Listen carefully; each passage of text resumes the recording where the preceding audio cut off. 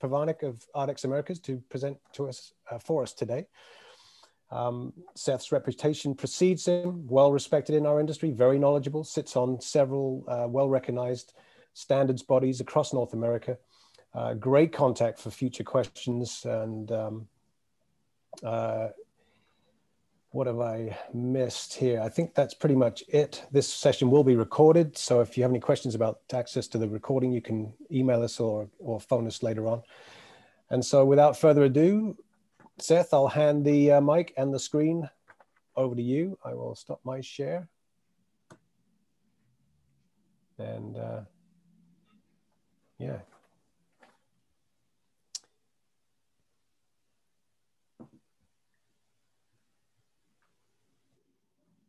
All right, thank you very much, Chris. Thank you and the National Floor Covering Association of Canada for giving us this opportunity. As you said, my name is Seth Pevarnik. I'm the Director of Technical Services for Ardex Americas. And I want to send some thanks out to everybody who has joined us this afternoon. We appreciate you taking some time out of your schedule to spend a little time with us this afternoon. As Chris said, we'll like to keep the questions till afterwards.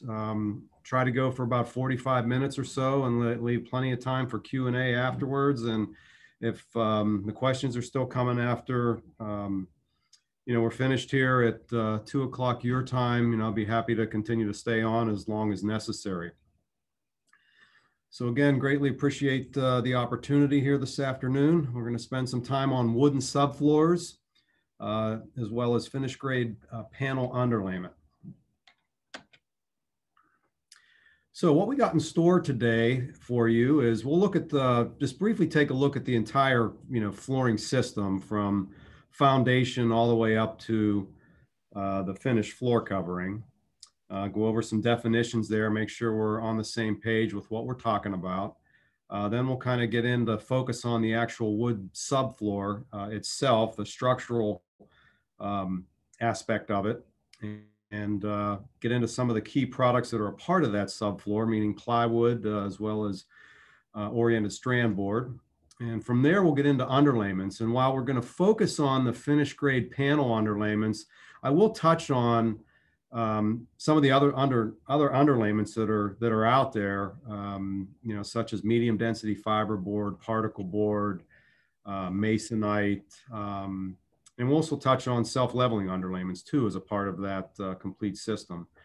And we'll kind of wrap things up, focusing on some of the problems that we see out there and things not to do, with your subfloor as well as your finished grade panel underlayment materials.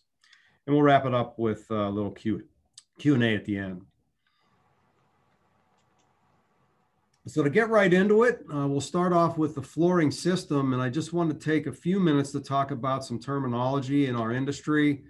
Number one, the foundation in a structure. That's the supporting portion of the overall structure. So examples of that would be a footing, sometimes called a footer.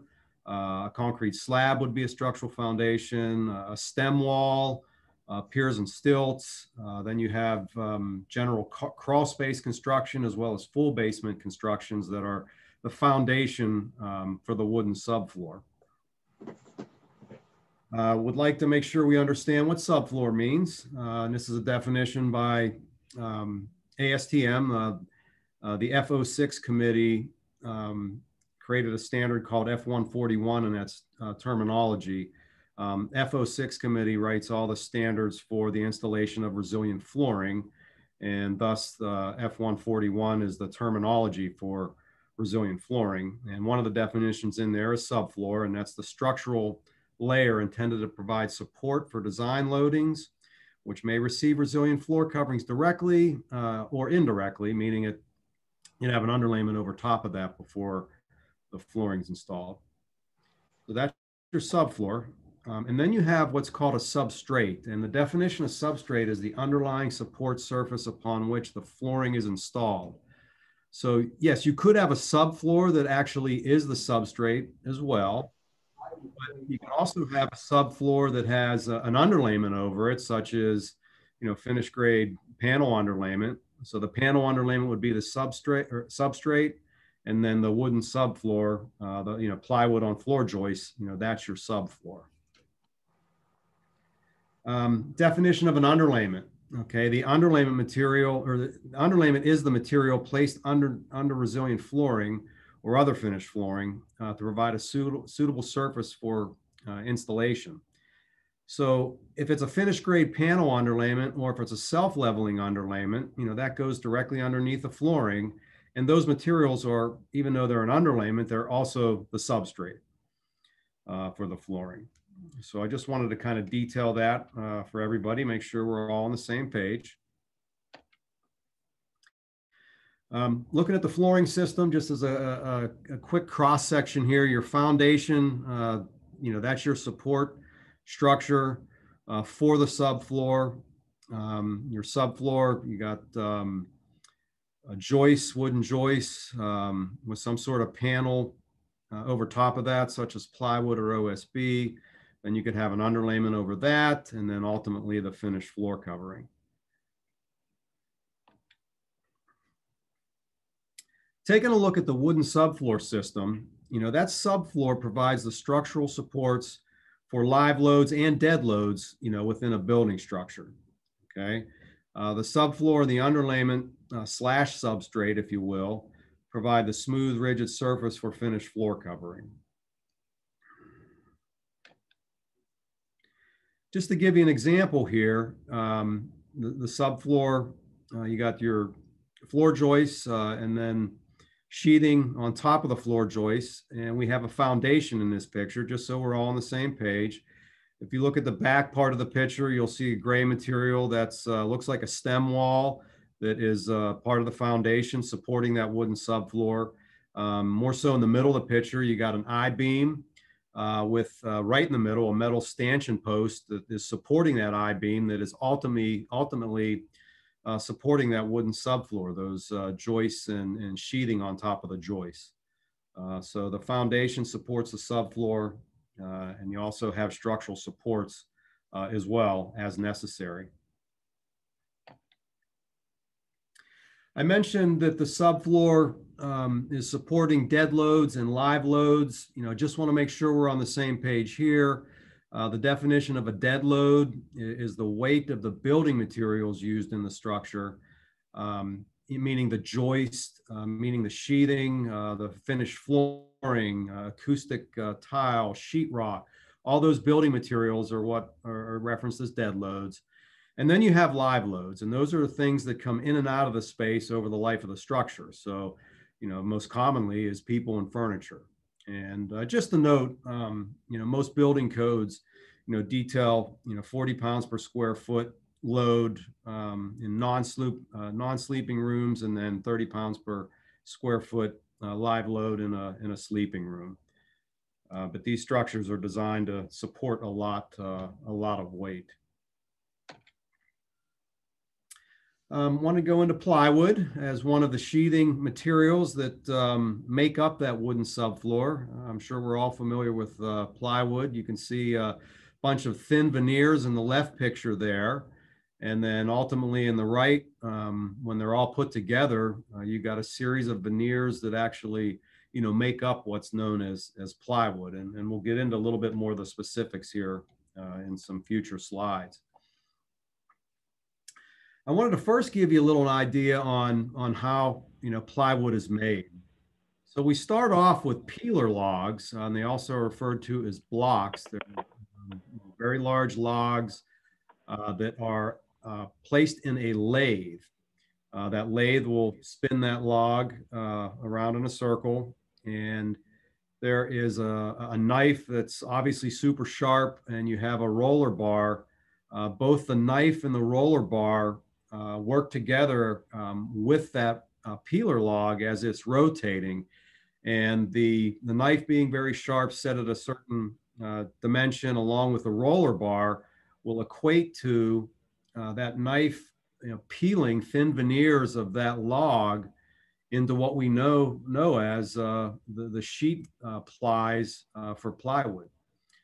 It's typically basically run until that log there's nothing left to it, and you have these very long sheets of veneer, and they're cut into 4-foot sections very commonly, and then they're dried to a moisture percentage of roughly 2 to 5%. The manufacturers tend to grade those veneer sheets into different grades based on the result of what you have during the peeling process, and then ultimately you have adhesives applied to the veneers.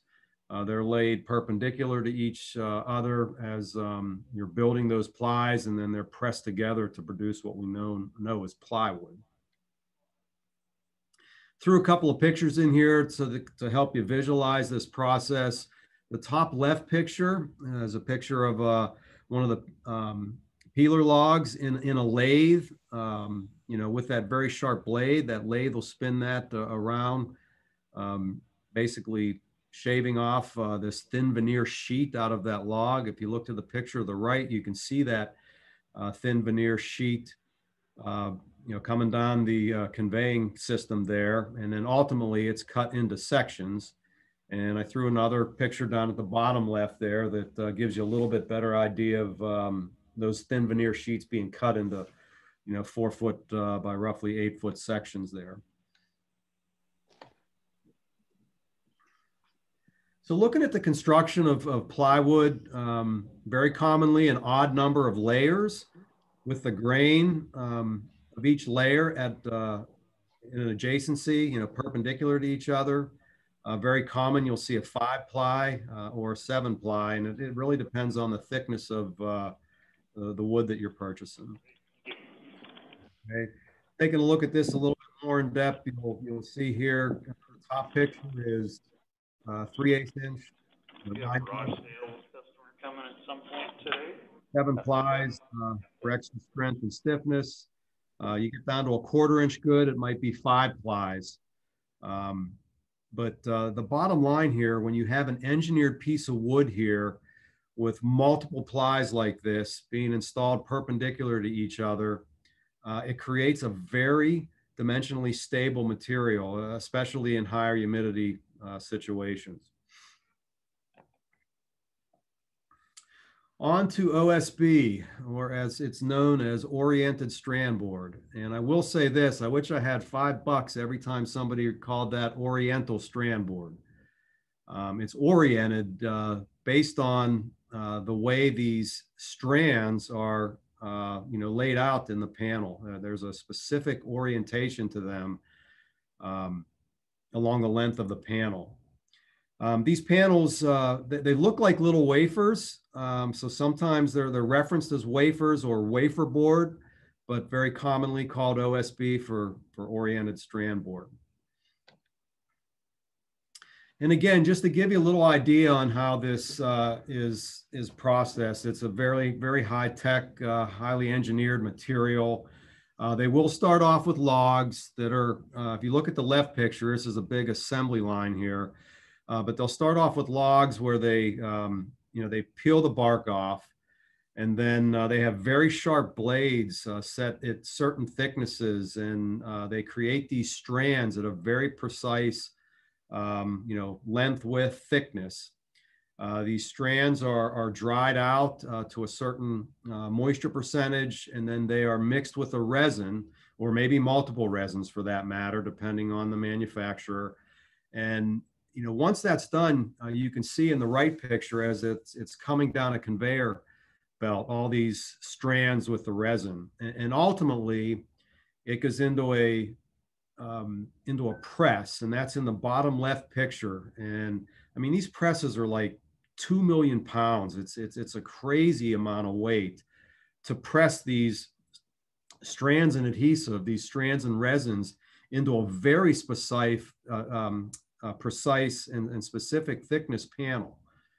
A lot of weight, a lot of pressure. That press, that 2 million pound press, it could be 6, 7, 8 stories high, just to put things into perspective as seen in the picture. And then ultimately, in the last picture, as it's moving down the conveyor, it's cut into the desired lengths and widths. One thing that's very common for subfloor installation is that these panels, whether they're OSB, whether they're plywood, they're tongue and groove, and quite simply, it is just that. You have a tongue on one side and you have a groove on the other, and they pressed into place to help keep the board in place. I wanted to give you guys a little bit of an understanding of the rated sheathing stamps that you see on panels. It might be a little bit different depending on what part of the world you're in, but this is just an example. So number one, a key thing that you see on here is the maximum allowable on-center spacing for the panel. You'll see this, you see 32 and a 16, and the significance of that number is for roofing applications, the spacing for the joists, no more than 32 inches. For flooring installation for this specific panel, the spacing for the joists, no more than 16 inches. Okay. Before you get to exposure rating, you also see that right next to the 32 and the 16th, you have 15/32 of an inch panel. That's roughly, a ½ inch in thickness. That's the thickness of the panel. They also detail the exposure rating, such as exposure 1. You'll see that, exposure 1 is basically the designation for a sheathing panel that can handle being constructed in an environment that's exposed to the elements. Exposure 1, they use exterior rated adhesives and gluing that panel together, but that panel is ultimately designed for an interior final application.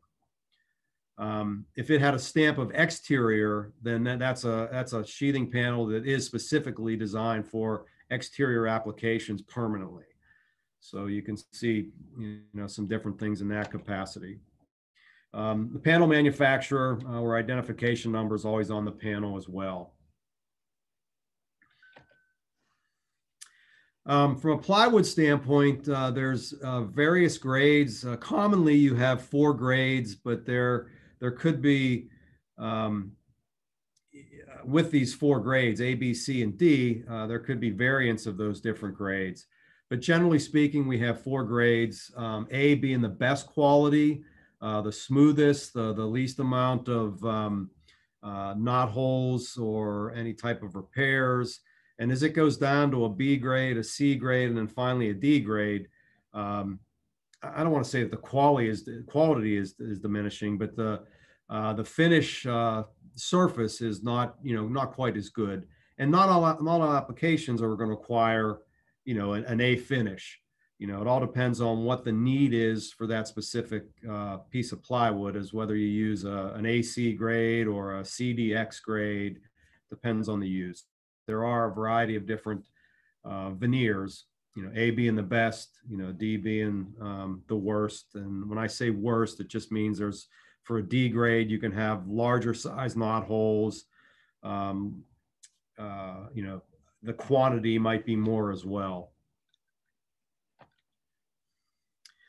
Some other stamps that I just wanted to make you aware of, sometimes you can see on these panels, the testing company, testing agency that has conducted testing on the panels. You may see applicable standards stamped on there, how the product was built, to what standard, how it was tested, that kind of thing. Certainly the exposure classification, we just touched on that, but this stamp actually has that as well. Exposure 1, compared to an full exterior product. Again, you have the plywood, or I shouldn't say again, but we have the plywood grade detailed here. The one on the left, it's a C, D grade. So you have a C veneer on one side, you have a D veneer on the other. And then the one on the right, you have an AC grade plywood. This is an A paintable grade on one side, and then a C veneer grade on the other. So it has a little bit more knot holes and the like in the C material. Panel thickness, obviously, you know, on the left, you see roughly a 1/2 inch. On the right, you see roughly 3/4 of an inch. You can have the span rating again, as you see on the left panel, 32-inch span maximum for roofing, 16-inch span maximum for flooring applications, that kind of thing. So just giving you an idea of what you might see on these panels and what it means. Proper storage, not. You know, yes, these products might be classified as exterior. These products might be exposure 1, which can handle exterior elements, but ultimately be, you know, used in an interior application. But you know, why do what's done here in the picture? You know, you just spent good money for this wood, and you know, we're sitting in a pot of water. You know, not terribly well. You know, what should be done is, you know, the wood should be palletized so that it's not sitting on the ground. It should be strapped and, you know, have some plastic on it if it's sitting outside for an extended period of time. You know, protect your investment so we're not creating problems in the long run.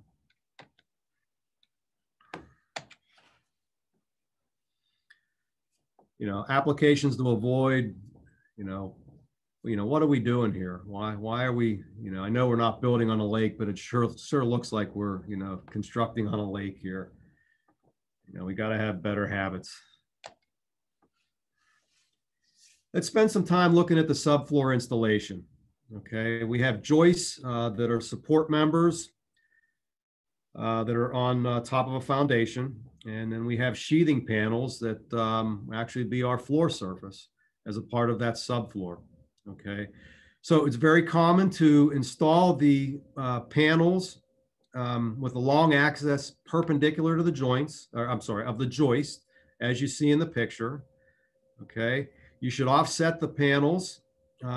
Half is the best. You know, if you can set it up to where you got half a panel offset, you know, that's great. But the bottom line is we need to have at least, you know, 2 spans on a panel going across, you know, two joist spans. You know, if we only have a single span of plywood and, you know, or OSB just on that single span, one joist to another joist, you know, there's risk of, you know, damaging that, creating some cupping in the installation. So we want to span at least two spans. Typically, we space the panels about 1/8 inch apart. Okay, but the bottom line here, with all of this information here that I'm giving you here, it's guidelines, but we need to follow local building code. Okay, and building codes can change, you know, from township to township, to city, province to province, state to state, and even be different from the international building code for that matter. Very commonly, these sheathing panels are installed with 6D or 8D ring or screw shanks from an attachment standpoint. And typically along the supported panel edge, we're going 6 inches on center. Out in the field, we're 12 inches on center. Okay.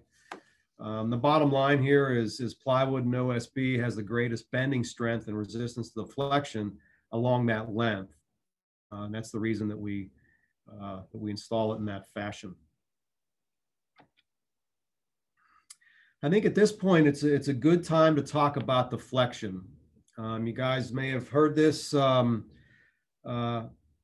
there. When I say heard this, I'm referencing the L/360. And I want you guys to understand that L/360 is a proportion. Okay, it's basically the length divided by 360.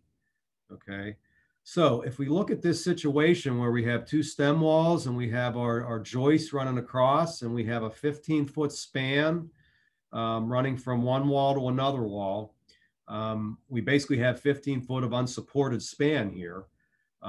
If the specification is L/360, then you basically look at that length, which is 15 feet. We'll put that in inches because we're going to measure the the length of, or the amount of deflection in inches. So 15 feet times 12, 12 inches in a foot, that's 180 inches.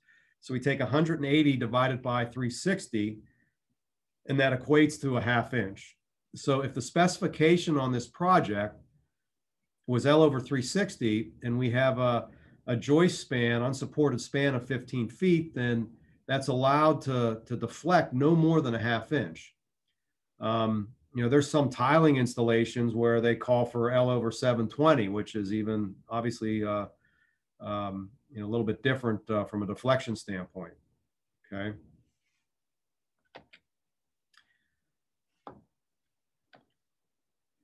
You know, kind of looking at this from a tiling installation where we're installing tile with a mortar over a subfloor here.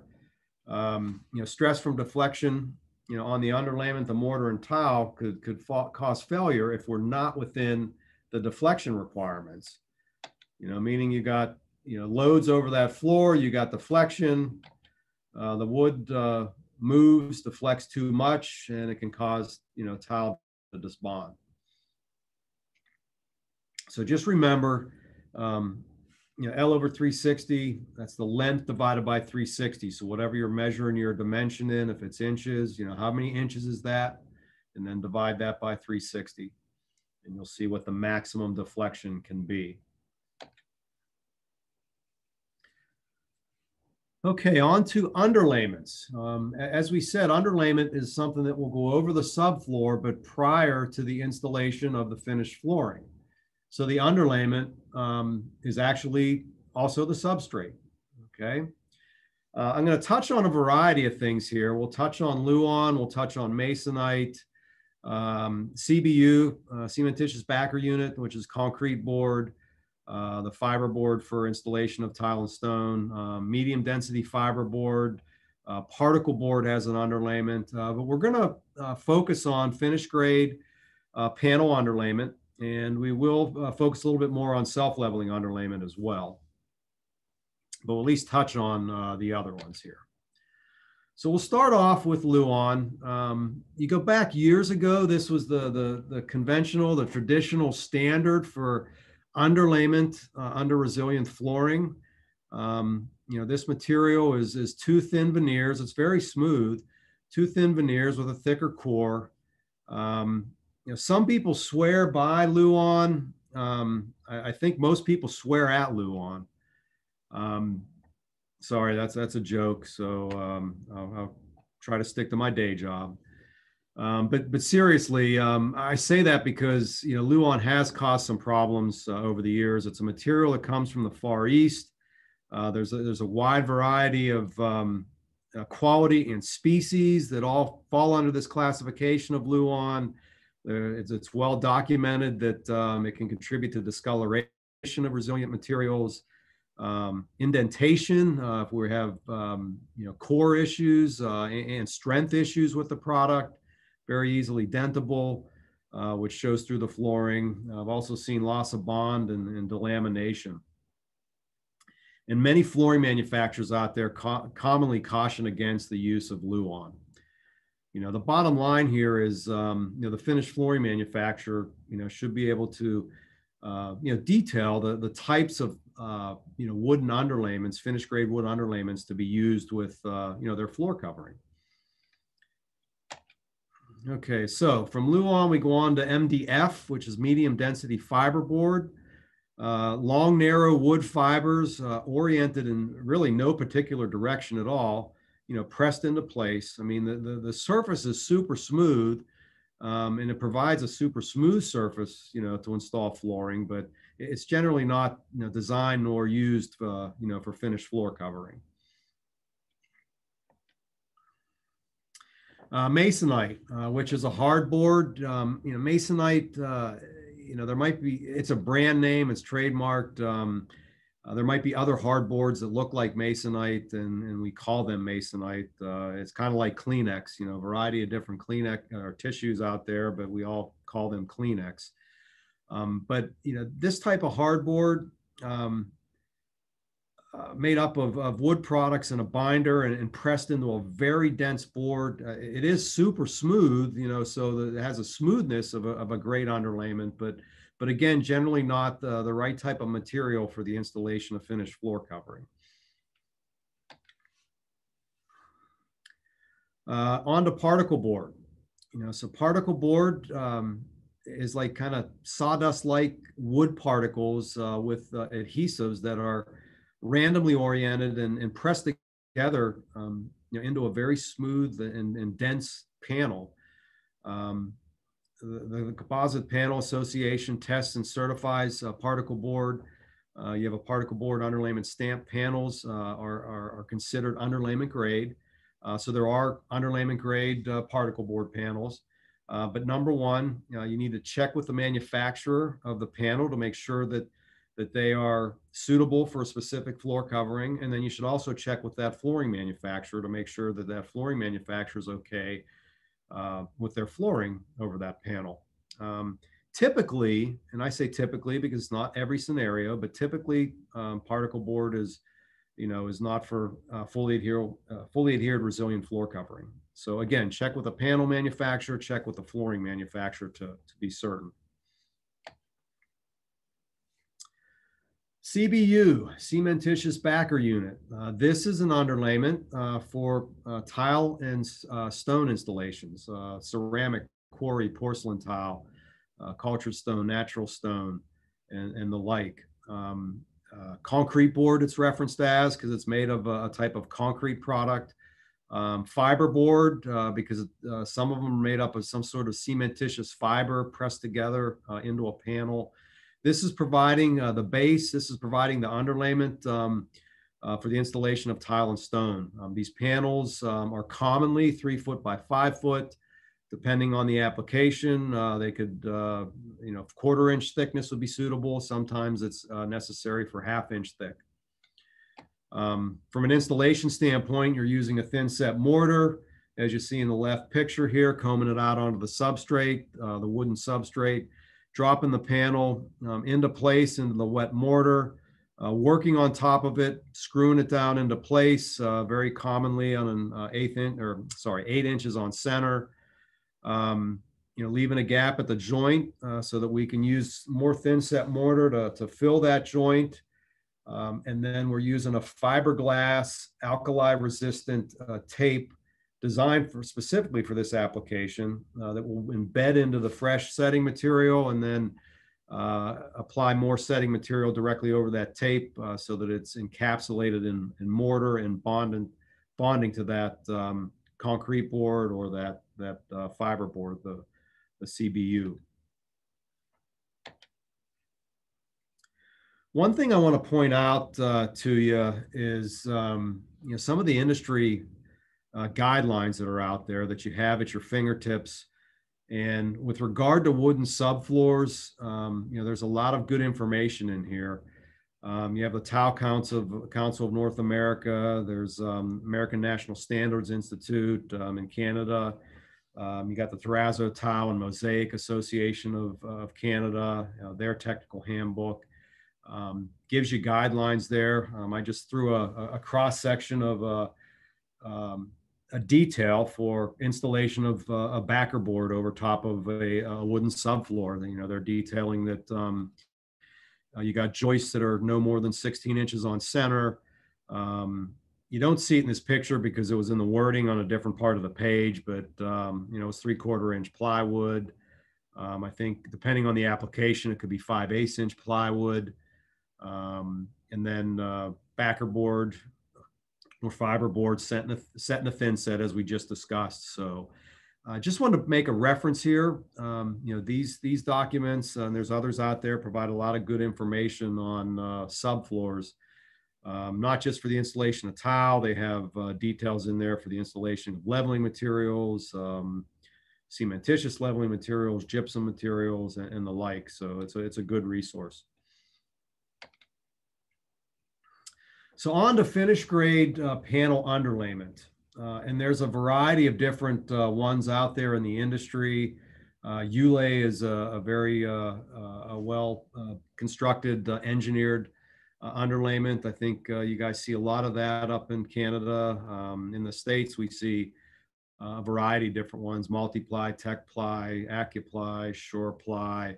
And these are, engineered finished grade underlayments specifically designed for the installation of finished floor covering.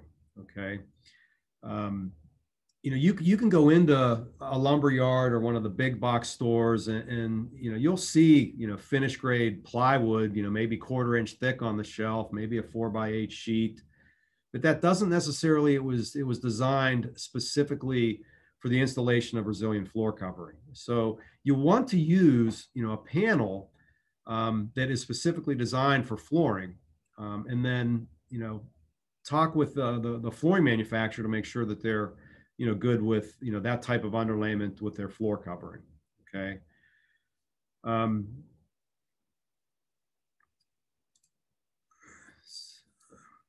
From a storage standpoint here, check with the manufacturer of the panel. I've seen recommendations where they say store them flat. I've seen recommendations where they say take them into the space and store them on their edge. So check with the manufacturer on how they recommend storing the plywood, the engineered panel underlayment on site. Very common, it's recommended to acclimate that to job site conditions, 48 hours prior to the installation, so that it can acclimate. This minimize any type of post-installation shrinkage and or expansion, that kind of thing. One thing that's very good to do prior to the installation, you have a wooden subfloor there that during construction was exposed to the elements, and at this point in time, it's all enclosed in. We want to look for test for moisture, see what our moisture percentages are. And it's very common that it shouldn't exceed 12% moisture. But always check with manufacturer recommendations to ensure. Follow those recommendations. Tramex, makes great meters for this type of testing. Wagner is another manufacturer that makes meters for this type of testing.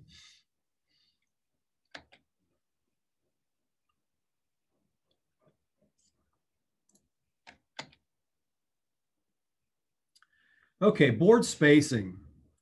I've seen recommendations both ways from different manufacturers, and I've actually seen recommendations for either of these with a specific manufacturer.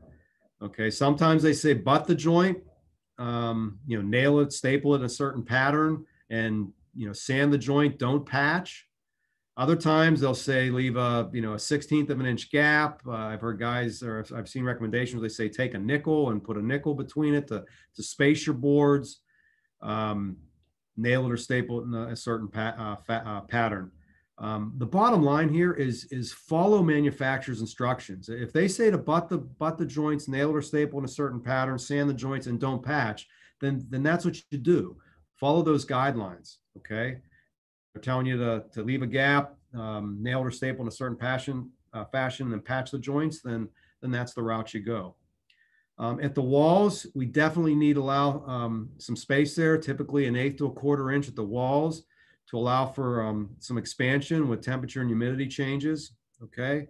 But we can't leave too much space there because we certainly need support for the floor covering that's going down. Panel orientation is critical. If these sheets are 4x8 sheets, then we're going long axis perpendicular to the floor joists, for the greatest floor strength and stiffness, okay? The joint should be offset, okay? So we're doing, half a panel, staggering the joints, if you will.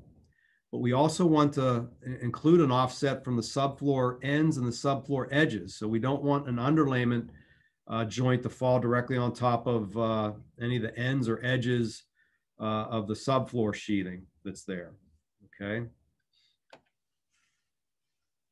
Fastening, a very critical part of the installation, okay? Very common that there's a recommendation to use galvanized chisel point crown staples. galvanized ring shank, underlayment nails. The bottom line is use what's recommended by that manufacturer. Okay, it's very common that you got to set adjust your nail gun so that we're driving these fasteners in roughly about a 1/16 of an inch, so they're slightly recessed. You know, you might have to do some practice nailing on a scrap piece of plywood and the panel just to dial in your staple gun or your nail gun. But we want to make sure that they're recessed and that we got 75 to 90% penetration into the subfloor.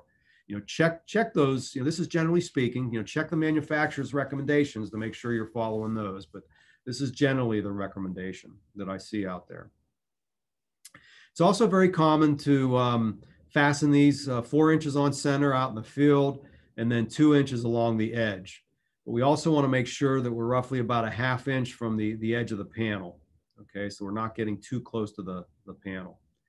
And another key thing, whether it's a staple or whether it's a nail, we don't want to use a nail or a staple that actually goes through the sheathing that's underneath the underlayment. Okay, very critical. So you see in the left picture there, the nail is driven through the subfloor sheathing. We don't want that. Another thing that is equally as important is fastening. A lot of these manufacturers have the X's, maybe they have some dots on the panel, but it's not a matter of simply just going in a linear pattern, left to right, right to left, left to right, until the whole thing is fastened to the subfloor. It's very common that you'll start in a corner, with your underlayment, and you may have a scrap piece of underlayment or two to use as your gap at the walls. I see guys typically do that. They'll have a couple of pieces of scrap underlayment. They put it up against the wall, slide the panel up. They got your 1/4 inch space at the wall.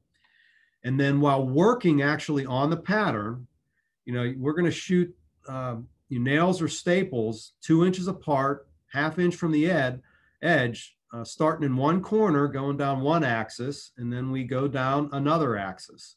So in this picture here on the left, you start at the bottom left and you shoot staples or nails as shown all the way up to the edge of the panel towards the top of the screen. Then we come down to the bottom left corner where we started, and now we shoot nails or staples all the way to the right. Once we got that done, and we're doing this all while we're working on the panel, okay? Once we got that done, we go back to that same axis there in the corner, and we'll shoot a diagonal, where the X's are, typically 4 inches apart, and we're shooting those, following those staples in a diagonal pattern all the way down to the opposing corner, as you see in that left picture. Once we've done that, then we go back to our starting point again and just starting that left bottom corner and nail or staple all the way to the right, all the way to the top, as shown with the arrows. That's a very common fastening procedure for each panel. Bottom line is check with your panel manufacturer for confirmation.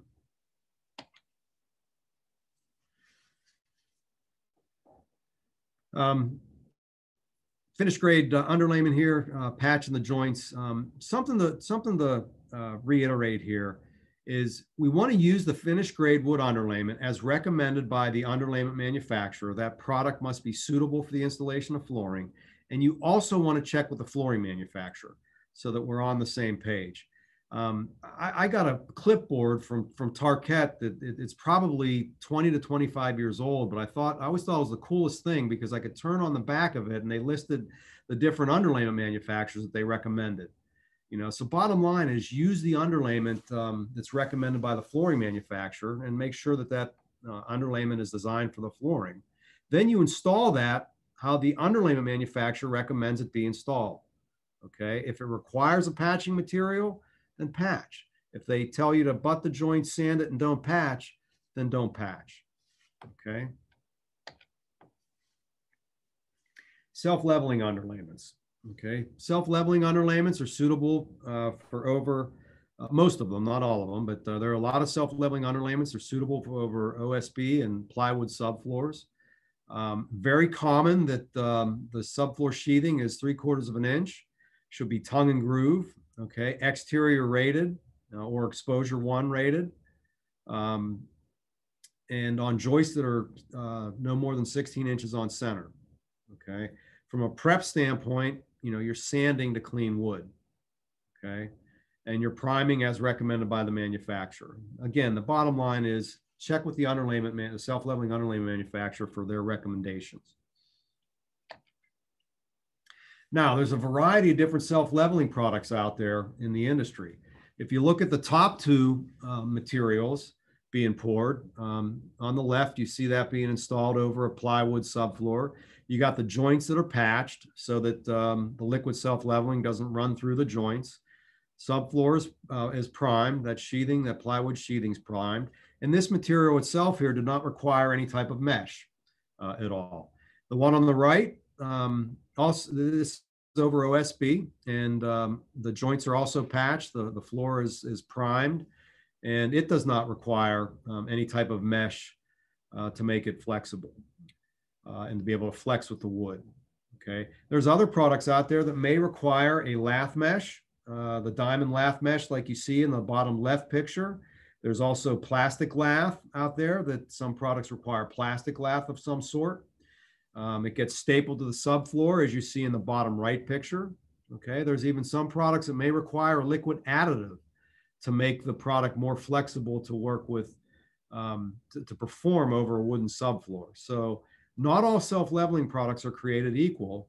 There are several that can be used over wood, not all of them, but several are, and always follow manufacturer's recommendations on how to install that specific product over wood.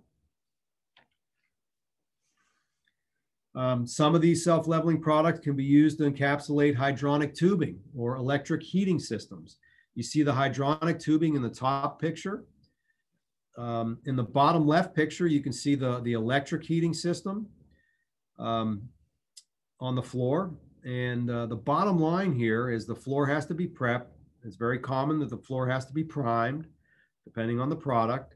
And then when you're pouring the leveling product over this, it's very common to pour at least a 1/4 inch above the hydronic tubes and above the electrical cables.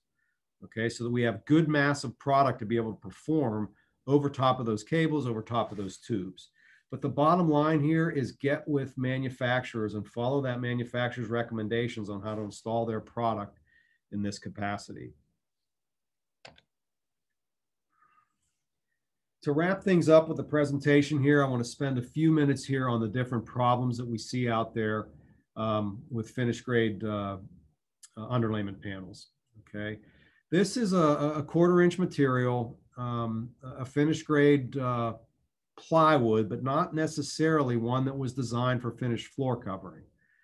And what's happening here is a problem called core gap. And if you look right in the middle of the cross section, there's basically a piece of veneer missing. So, maybe the surface of this ply was smooth enough to put flooring down, but all of the plies weren't of the same quality as the top ply, meaning there's knot holes that are there, and those knot holes can create, which is called a core gap, can create an indentation ultimately in the finished flooring system. So again, as I said earlier, we got to make sure that we use the finished grade panel underlayment that is specifically designed for the installation of finished flooring, and not just pulling, a panel, off the lumberyard shelf that might have a smooth surface for flooring. Okay. Storage. I talked earlier about how we store these. Some say lay them flat, others say stand them up on edge in the environment. Standing them up outside like you see here, not a good thing. Hopefully that this panel was never used as a part of the flooring installation. Single span subfloor issues. I told you earlier that we need the subfloor sheathing needs to span at least, it must be over at least 2 spans. This is just over 1 span. And the problem is loads over top of that has caused the middle to recess, and we basically got a cupped board at this point. So they got to remove that and the adjoining, plywood sheets and do an installation where we're covering at least 2 spans. Overspan panels, okay. Common specification, 3/4 inch ply or OSB, joists that are 16 inches on center. If they're overspan, that can lead to deflection issues in between each joist. Okay, but the bottom line here again, follow local building code. Illiteracy. All right, that's partially a joke, but there is some seriousness to this. There are panels that are, designed. Some veneers are suitable for one side, other veneers are suitable for, the other side. You have a top and a bottom. This specific plywood panel, this side up. Okay, we're looking at the underside in between joists, and we got copper water supply tubing there and some electrical, running through the joists there. So the bottom line is, when it comes to panel sheathing, we got to follow manufacturer's recommendations on installation. Improper fastening can lead to a lot of different problems. If you look at the top picture, they got a couple of fasteners here. For finished grade wood underlayment, we're talking every 2 inches on the seam, 4 inches in the field. You look at the bottom picture, and it shows what can happen ultimately if we're not fastened right.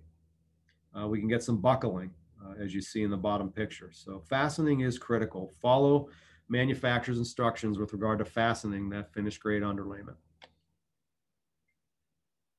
In addition to improper fastening here, it's quite simply not the right plywood for the installation of floor covering. You see all the patching that had to be done on here that wasn't a finished grade wood underlayment for the installation of finished flooring. So you got multiple things going on here. It's not the right panel. Required a lot of patching. It was never designed for the installation of finished flooring. And I guess the good thing is they didn't fasten it right, so that'll make it easier to tear out. Less fasteners makes tear out a lot easier. Another improper installation issue, gapping, too large a gap in the panel. Remember, some of these finished grade panels, they call for them butting the joints, sanding them, and not patching. Others, it might be a 1/16 of an inch gap, but follow manufacturer's recommendations.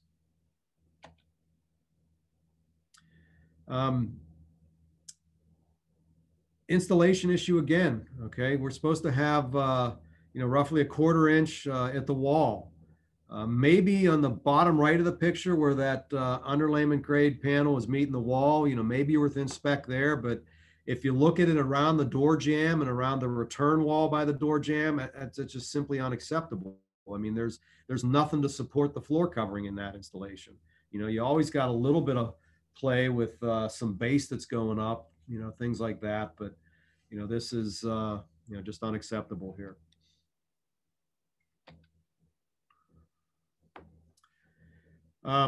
Level and flat, or I should say flatness, not level, flatness.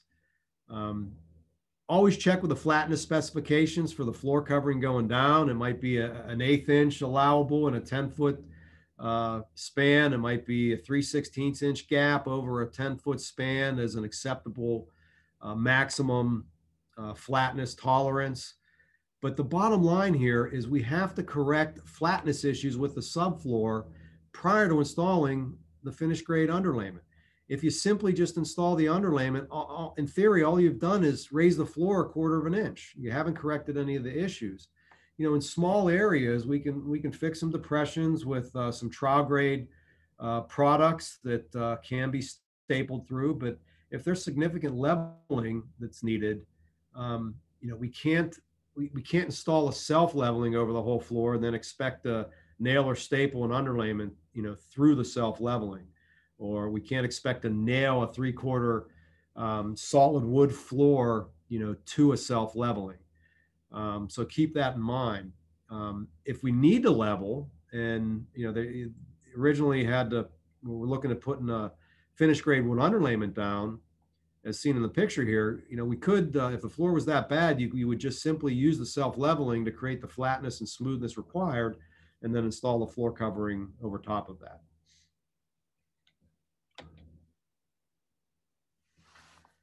Again, the bottom line here, be disciplined, do it right every time. And I think we got some extreme discipline going on in that picture. I'd like to thank everybody for your time today. I appreciate you spending some time with us this afternoon. And I certainly open it up for questions at this point.